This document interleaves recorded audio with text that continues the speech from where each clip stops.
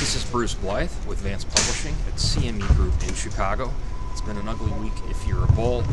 Grain and livestock markets hit hard, joining a broader commodity sell-off that reflects fears of global recession, debt crisis in Europe, possibility of the economy here in the U.S. is heading back toward recession.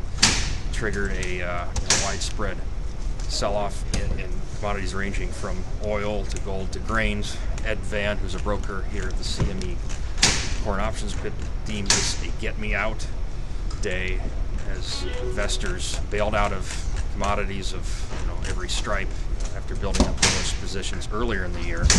December corn futures fell over 35 cents to close at $6.50 a bushel. It's the lowest in over 10 weeks. It's down 16% since the end of August. So a big drop in the corn.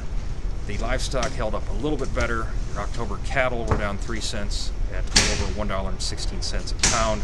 It's down a little under 2% on the week.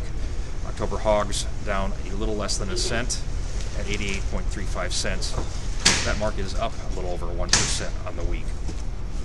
Now, another factor people are talking about more is the renewed strength of the dollar, which is up about 6% against the euro this month. As the dollar strengthens, that makes it more expensive for foreign buyers to purchase American products, including meat and grains. So there's concern that maybe the strong export demand we've seen in meat may be tapering off as that dollar gets more expensive. Now, underlying the market here, at least in the grains, is tight supplies and the outlook that our harvest isn't going to be as strong as we thought it would be earlier this summer. Now, Van, who's the broker, the options pit here, says corn yields haven't gotten that much better than what they were expected to be weeks ago.